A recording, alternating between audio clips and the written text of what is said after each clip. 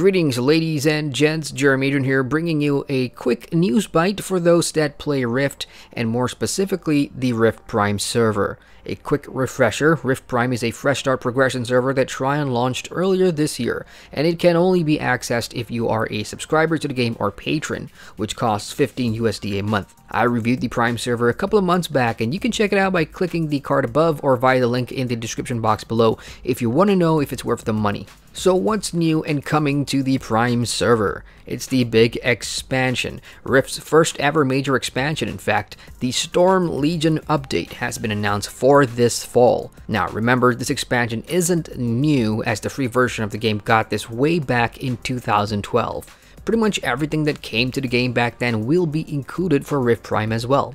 So the level cap will be increasing from 50 to 60 with the introduction of 2 new zones for Guardians and Defiants to quest in, which are Bravane and Duskin. Expect brand new dungeons as well, including the Volan raid, which will make a lot of Prime endgamers pretty happy, as I'd imagine new raid content would be really popular on Prime at the moment.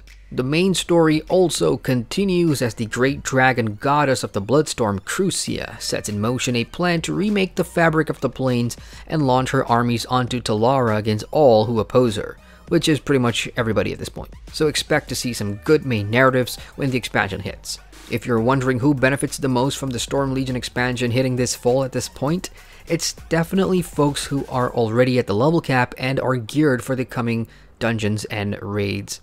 If you're a fairly new player and are midway through leveling to cap, you won't see this until much later, but don't worry, it should still be there. I've seen Tryon turn on a bunch of bonus XP weekends for Rift Prime since I've reviewed the game, which will definitely help you level faster if you manage to catch one of these. What Tryon doesn't make clear in their press releases and on the website is whether or not the expansion will be free for players on Prime. But at this point, I do believe that it will be a free update for everyone, considering the base game is still offering all content for free, and you're already paying quite the premium for the Prime server anyway. This isn't 2012, so that's good news, Ascended. Storm Legion was the current expansion when I first checked out Rift way back in 2013, and I remember my guildies at the time on the Lathes Oceanic server raving about how good the expansion was. I managed to snag the expansion for free thanks to the recently shut down Raptor game tracking app, rest in peace Raptor, and so I had a pretty good time on Rift back in the day. Back then, it brought new class souls alongside the new content, which, as you can imagine, would have been a nice refreshing change for everyone.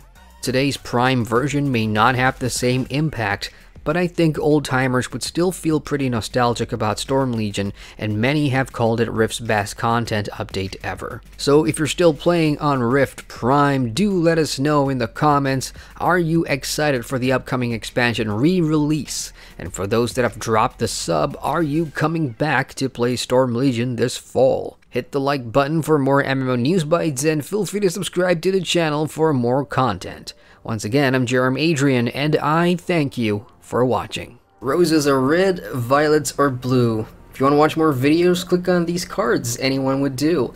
And if you want to watch more videos, subscribe to the channel with the button down here. I know you want to.